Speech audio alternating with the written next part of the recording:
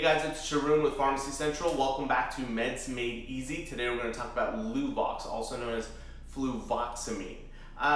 You don't see it that commonly. It's definitely one of the more rarer medications prescribed out there. It is used for OCD, obsessive compulsive disorder. Off-label, you can also use it for bulimia. I know it's major depression, and then also PTSD as well, so post-traumatic stress disorder. But those are off-label uses, meaning that the FDA does not approve of it, but it does help, and so doctors can and have used this medication for those purposes, but really use it for OCD.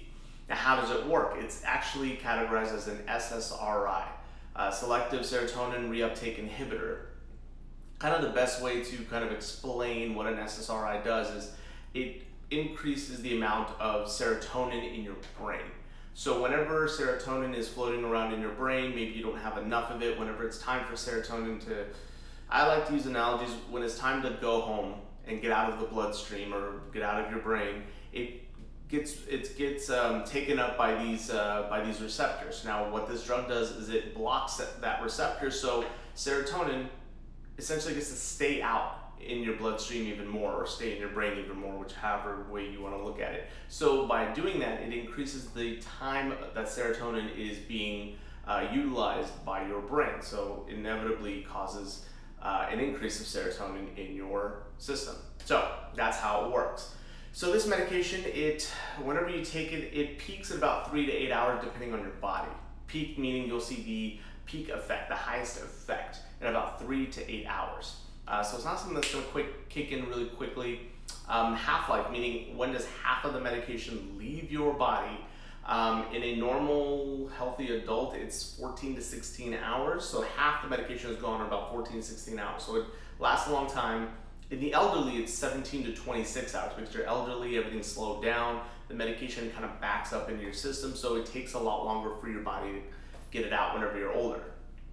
It does have a black box warning for suicidality. So all of these antidepressant type medications in that field, the SSRI class, have this suicidality thing, meaning it'll increase thoughts of suicide or suicidal thoughts. And so you just kind of have to be aware of that, or have someone around you kind of keep an eye out on that, because you may not be consciously aware that you're getting more suicidal, right? Sometimes that's there.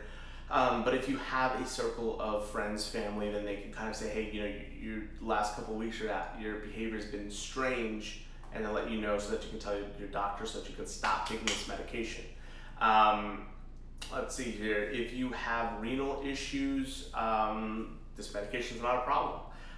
If you have liver issues, this medication is a problem. Make sure that your doctor knows and that they're monitoring all your medications so that you don't stack too many medications that go through your liver, because this will tax it and harm your liver in the long run. Pregnancy, it is a class category C, meaning that the risks have to be outweighed by the benefits of the medication. So you gotta talk to your OBGYN about that, and from there they'll make a determination as to whether they still want you on this medication or not. But yes, it is safe, you can do it, but you do always have sort of like this window where complications can happen, but relatively, pregnancy class C means wait out and you should be fine.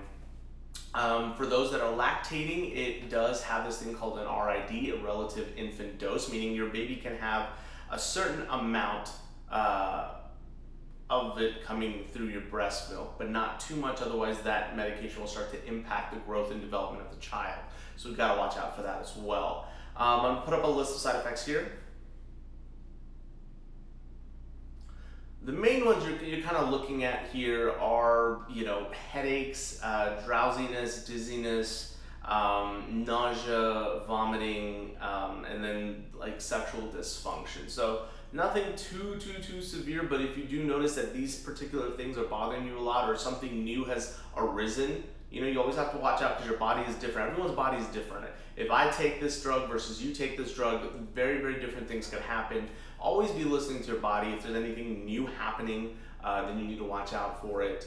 But I think that's about it. Oh, and if you have been on this medication, you want to stop taking this medication, you have to taper off. You don't just quit cold turkey. You're going to get side effects. You're going to get withdrawal symptoms that are really, really bad. And yes, and withdrawal should always happen under the supervision of your doctor. I know a lot of people have started asking me about how to withdraw off of these things, and I can technically kind of guide you through it and do it, but legally I'm not allowed to as a pharmacist. We can aid with the doctor's office and liaise with them and kind of do it that way. So, but I can't alone tell you how to taper off of it legally, but you do decrease your dose every so often, and then you can get your body used to not having as much in your system, and eventually that's how you get off the medication. I'm trying to think of anything else that I need to talk about. I think that kind of does it, guys. So thank you again for tuning in. This was a viewer request, so keep them coming. We'll keep making more videos. We just want to help with these things. Subscribe, leave comments down below. Let us know how we're doing. Do you want something? Do you want us to put something else in these videos? I try to keep them very basic, to the point, and not too much, high-fi medical jargon. I just want to. This is for the people, so I want to get it out to the people. So, guys, thank you for tuning in. We'll see you next time on Meds Made Easy.